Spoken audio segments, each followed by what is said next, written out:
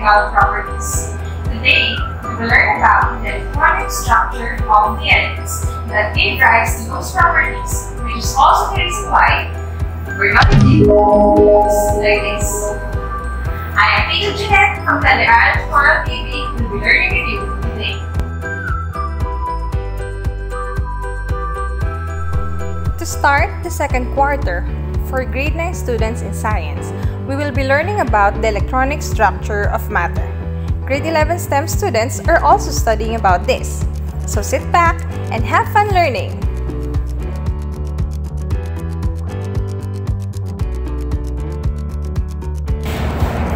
Before we start, let us recall some concepts you have learned in grade 8 about chemistry. Using the definition given, identify the term on the left. Pictures will also be shown on the right as additional clue. Let's start! First, what do you call the tabular array of the chemical elements organized by atomic number? This is also an essential tool in learning about the elements. Correct! This is the periodic table. First, what do you call the tabular array of the chemical elements organized? Next, what do you call the number of proton, which is also the number of electrons in a neutral atom? This is also unique in each element.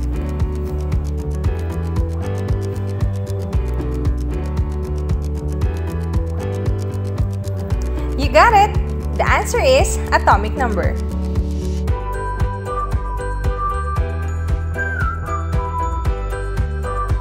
Third, it is a negatively charged, fast-moving particle with an extremely small mass that is found in all forms of matter and moves through the empty space surrounding an atom's nucleus.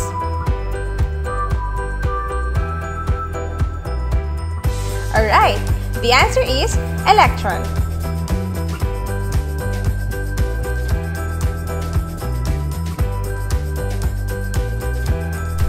Now, what do you call the horizontal row of elements in the modern periodic table? Great! That is the period. When you look at the periodic table, it has 7 periods. Now, what do you call the horizontal row of elements in the modern? Lastly, what is the vertical column of elements in the periodic table arranged in order of increasing atomic number?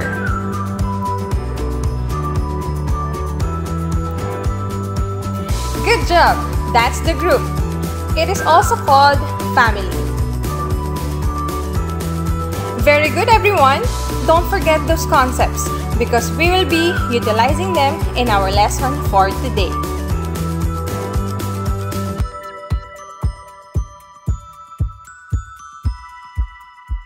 You have discussed before how the atomic model evolved from Dalton's billiard ball model to the quantum mechanical model of Erwin Schrödinger.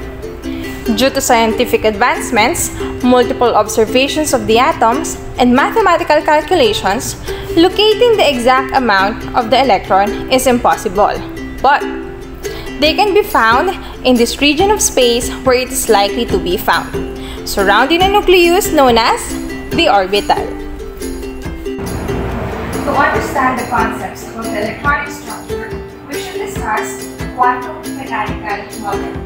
This is presented by Schrödinger and was based on mathematical equations and views electron as a cloud of negative charge. The density map represents the probability of finding an electron at a position around the nucleus. The higher the density of points near the nucleus, it shows that the electron is more likely to be found close to the nucleus.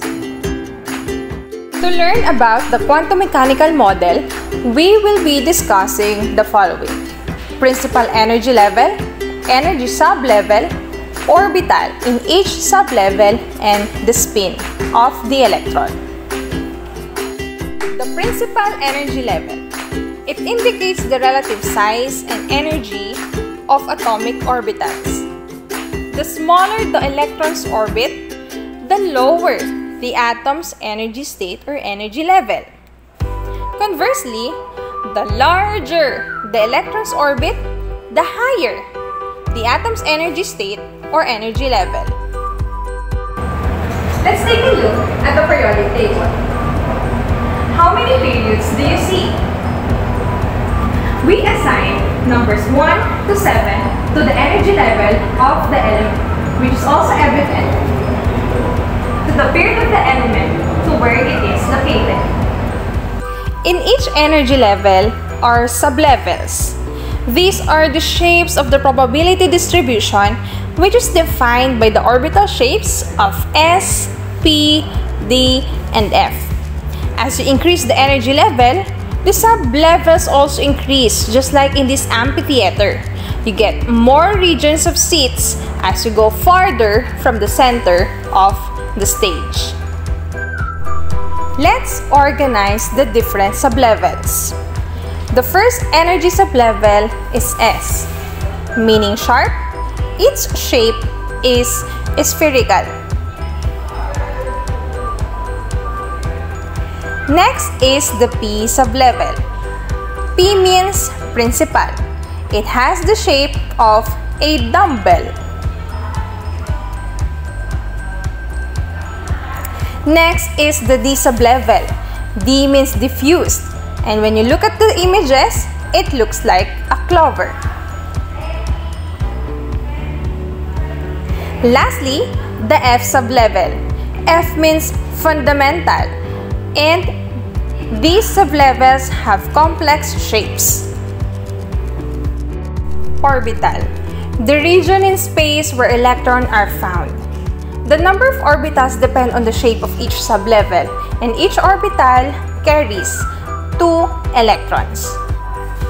Let's fill up this graphic organizer of the orbital of each sublevel. The first sublevel is S. Since there is only one shape or region for S, therefore, it has one orbital only. And each orbital has a maximum of 2 electrons. For P sublevel, it has 3 orbitals. And for each orbital with 2 electrons, then the maximum number of electrons for P is 6. There are 5 orbitals for D sublevel.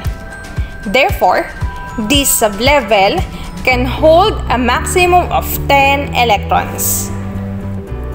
Lastly, for F sublevel, it has 7 orbitals and it can hold a maximum of 14 electrons. In each orbital can be found 2 electrons. These electrons are like spinning on its axis. However, these 2 electrons should have an opposite spin in each of the orbital. To summarize everything, here's the table for the corresponding sublevels, number of orbitals, and maximum number of electrons per each energy level. Let us now apply the concept of the energy levels, sublevels, and orbitals in writing the electron configuration. Electron configuration is the arrangement of electrons in the orbital of an atom. This is how we write the electron configuration. It contains the principal energy level, the sub-level, in this case is S, and the number of electrons per sub-level. But in writing the electron configuration, we must follow the 3 rules. First is the Aufbau principle. Aufbau is a German word which means to build up or construction. So it means that when we write the electron configuration, we must start at the lowest energy level, which is 1, together with its corresponding sublevel S. After it is filled up, then we go to the next sublevel, which is 2S, then 2P, and so on.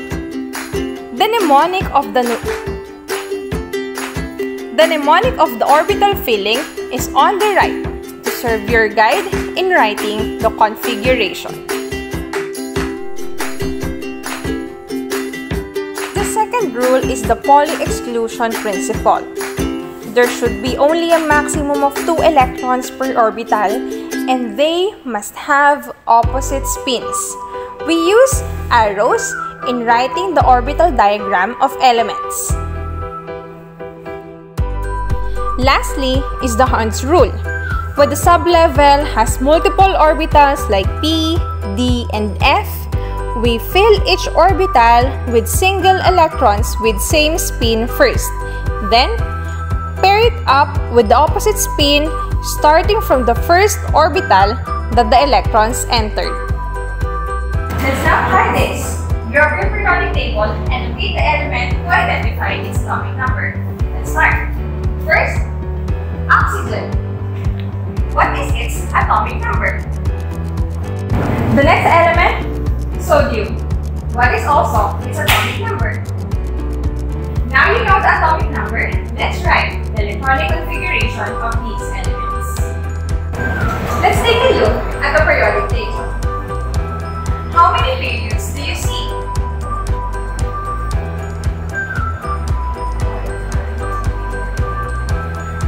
We assign numbers 1 to 7 to the energy level of the element, which is also evident to the period of the element to where it is located. Let's also look at the periodic table. Do you know that it's also divided into the different blocks?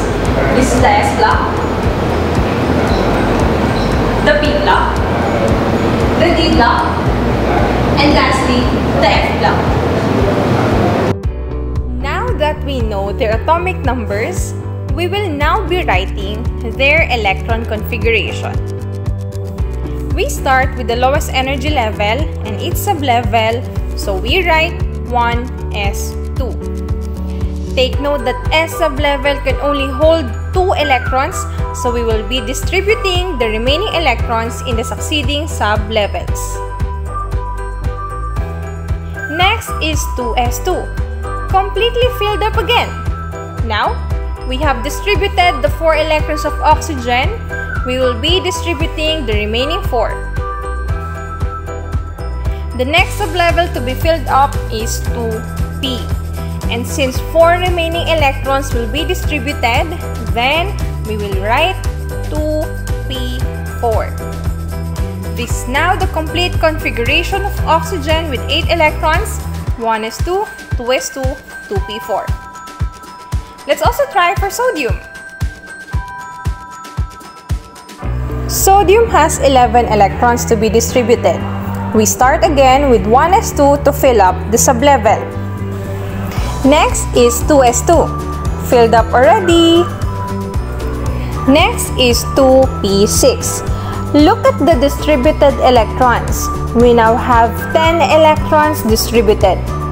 We only have 1 electron left. So the last sublevel is 3s1. There you go. That is how you write the electron configuration. For additional exercises, try to write the electron configuration of these elements. You can pause the video, then play it to check your answers.